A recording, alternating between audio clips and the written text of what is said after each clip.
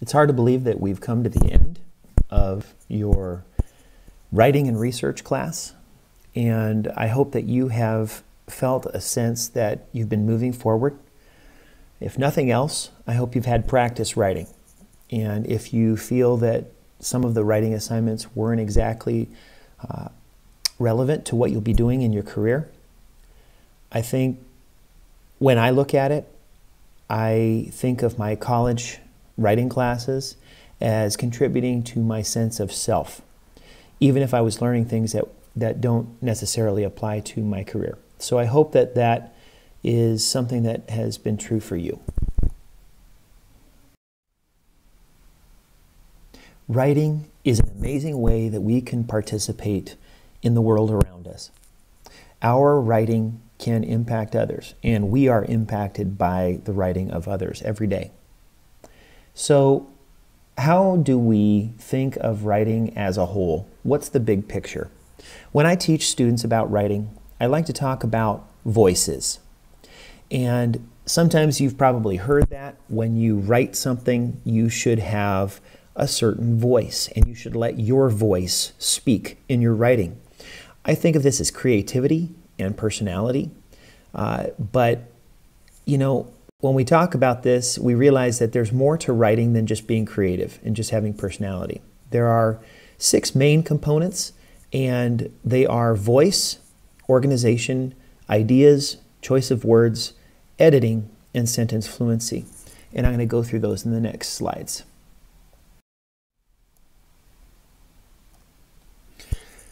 So we had 5 units in this course. Unit 1, I called a sense of place. And so, you know, we know that we have 5 senses traditionally, but the sense of place is knowing the world around you. And that really was my main goal with your first assignment. That sense of place connects to the first element of writing called voice. And if you think back, that was really what we were focusing on. We were focusing on letting your personality come out in your writing as you remembered an event, as you spoke of something that had meaning to you in your life. And so, you know, of all the writing that we did, I hope that you had fun with that, and I hope that maybe you enjoyed learning about yourself through your past.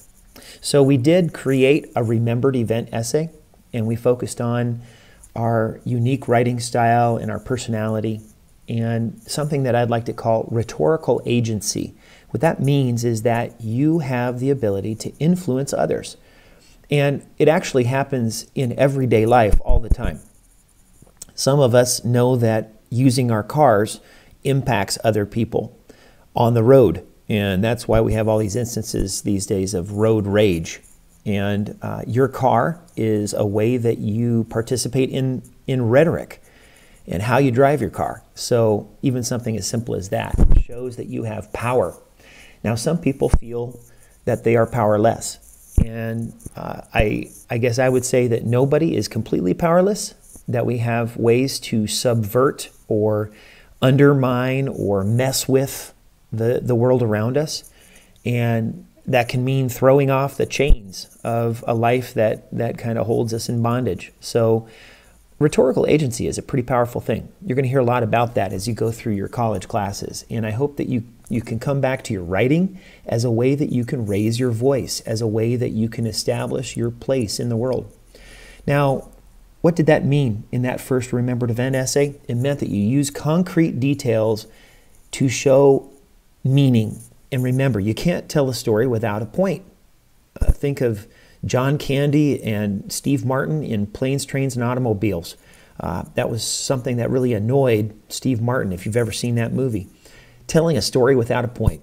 It's annoying to a lot of people. So I think it's something that we can remedy. The second trait of writing is organization. And that's something that we focused on a little bit more in Unit 2, where we talked about the sense of self. So we already had sense of place, and sense of place and sense of self do go closely together. But in this case, you want to make sure that your sense of self is connected to the sense of self or the sense of identity for other people. And so when you create a profile, you're thinking about a person or a place that impacts you, but also how you impact that person or place. It goes both ways. So we talk about organization and details within writing. You need information in order to create a profile. You need, in most cases, to do research. And that research might involve interviewing someone. And so if you interviewed someone for your profile, you were really on the right track. If you just went on Google and found some information, that is a way to get information, but it's not as personal. And I think that we all kind of know that. We realize that reading Wikipedia is an amazing source of information, but having a personal experience, that's what people are inspired by when they read something that's personal and interesting. Details, again, are very important here. You can't just speak in terms of generalities when you write a profile essay. And so if you're ever writing about a person in the future or writing about a place, or maybe it's even just subject matter in your science classes, make it come alive through details. Not details that make a reader confused. You don't want to overwhelm or bombard with the details, but you use specific details so that a reader feels like they can use their senses, their sense of taste, their sense of smell. Those things actually are pretty powerful. And so when you create a profile, which we did, you want to be an observer, but also a participant. You're not just an observer in an objective scientific way, because really, no scientist is just an observer. People who are researchers, they change the world, and they have to acknowledge the fact that when they are doing a study, when they're gathering data, they're actually becoming part of the thing that they're studying. And if you don't acknowledge that, I think you're kind of fooling yourself. So even scientists are doing something rhetorical. They're trying to persuade through their work. And so one thing that we focused on during this unit was cueing, that you want to have cues to show the flow and the organization of your writing. And so one way to do that is with a forecasting statement, and we'll talk more about that later, okay, where you actually lay out what you're going to be writing about, and it sets the organization in your mind, and it helps the reader know how things are organized. This essay is not just about organization, it's also about ideas, and the ideas are your raw materials. The organization are how you polish those raw materials.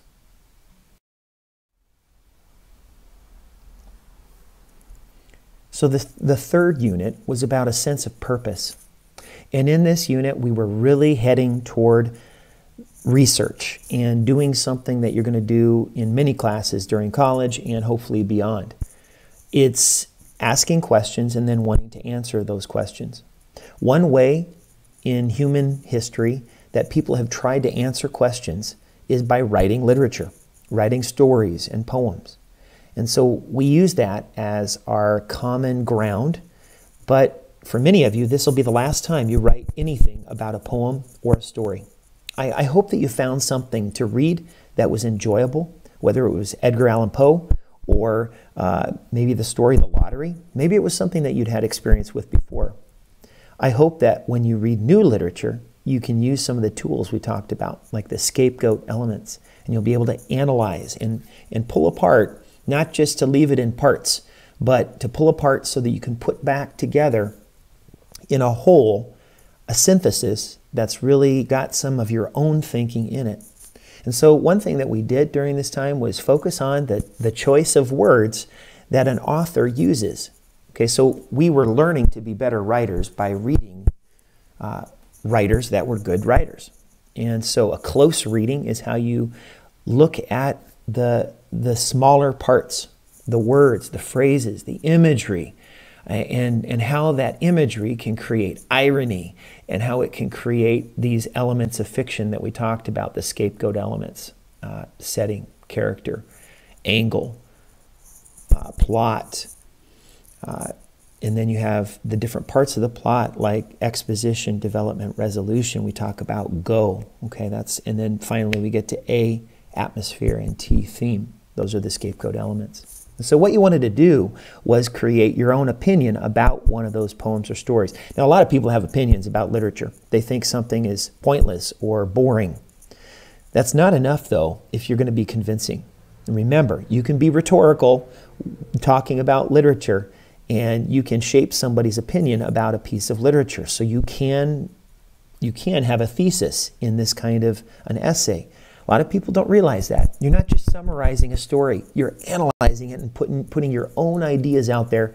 And even if your understanding of a story or poem's meaning is different from other people's, if you have good evidence, then it's valid. One thing you need to know for this essay and all other essays that you probably will write in your career is you need to follow the conventions of that kind of essay. And so we'll get to that in a second. So we got to Unit 4, and hopefully you could find something that was humorous to read, to view. I wish that I had lots of videos that you could have watched during that unit, but I know that you have goals that you need to accomplish, and so we couldn't just spend our time laughing. But one thing you need to know is that humor is very effective for persuading people. Our task during this unit was to create a position argument essay, at least to begin creating. Okay, and we had various chunks that we were working on. And those chunks were setting you up for success. So when we decided on a topic by choosing from those questions or finding something that you were interested in, you were setting your own goal. And that's a lot better than the teacher doing it for you, the professor deciding what you're going to write about. I hope that you had buy-in and motivation to do this kind of a research paper. But one thing that was important for us is learning how to edit properly. And that started with the annotated bibliography, which was a works cited page before you even started writing your paper. And it was to help you think of the format of sources, listing sources. So there are a lot of rules for MLA format, and OWL at Purdue is my go-to place. I hope it can be yours too. And you also learn to cite textual support. You did that during the literary analysis essay. You cited with MLA format, but in this essay it becomes even more important because anyone who does research knows that it's hard to keep track of all those sources. And so you need to cite your sources in the text. That's MLA style. You have a parenthetical reference that tells which source in your works cited page you're actually referring to. Using the claim, data, warrant process or method is a very good method. Now, I've used this same strategy using different words. The point is you have a topic sentence, you have examples, and then you have an explanation of those examples and how they support your topic sentence. And that goes for every paragraph. This is something I hope you can take away from this class. Every paragraph must have structure. You can't just write off the top of your head. You want to constantly analyze your sources for credibility. And hopefully you've got some useful information and maybe even downloaded the chapter that I gave you about what kinds of sources are good sources and useful sources. And you also talked about avoiding plagiarism. And that's something that is rampant in our society today. And one thing that is a part of Concordia's mission is to help you be ethical citizens and moral citizens. And that's not easy in today's world. I hope that you have thought about it deeply and realize that using safe assign or using certain methods in this class, it's to guide you. It's not to catch you in the act of doing something wrong. I hope that you will, again, respond to that by constantly seeking to produce professional and quality work that is also ethical. And finally, we have the sense of direction. Okay, so you had sense of purpose, sense of humor, sense of direction. These things are all supposed to be ways to think about what we're doing when we write. The element that you should focus on in Unit 5 as we finish up here is sentence fluency. A lot of you in your literary analysis had great support. You had lots of good quotes, but the quotes were dropped into your paragraphs. And you need to know that sentence fluency means that you are able to blend your quotes with the context around them. Never use a quotation as a sentence by itself. Always have a signal phrase like, according to Smith, comma, and then you use the quote. And it should blend together as if it's a flowing sentence. In addition, you want to have transitional expressions. And I saw many papers that did have transitional expressions. Some of you maybe feel like it is obvious, but don't assume that. Don't assume that transitions, the moving between parts of your essay, don't assume that that's obvious to your readers. You need to see the flow of your research paper, your oops.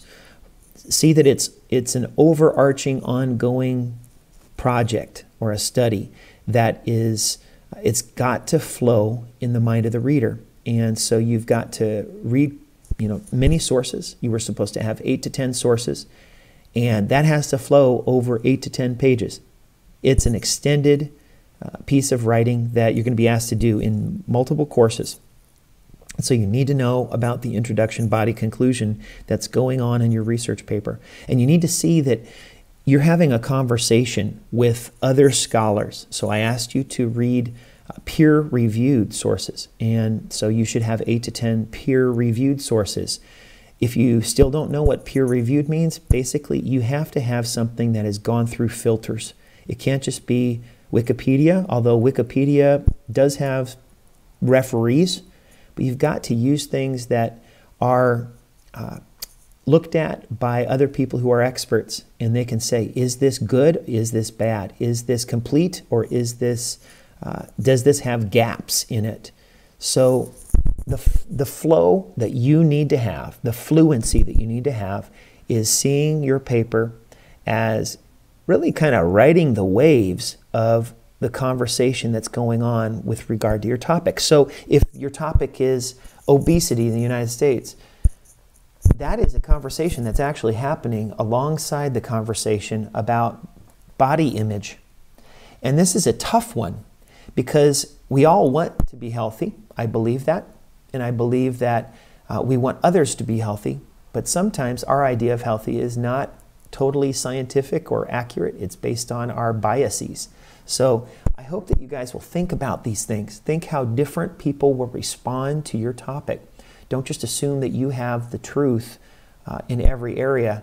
I know you won't, but I hope that you can look at your paper, this last paper that you've done, and you can see it as stepping into the global historical conversation about your topic.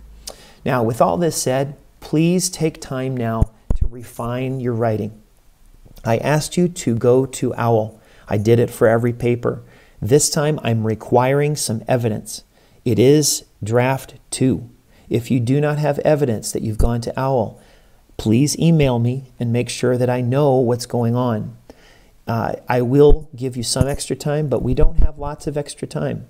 We only have 2 more weeks here. So please make sure that you do it in a very timely manner.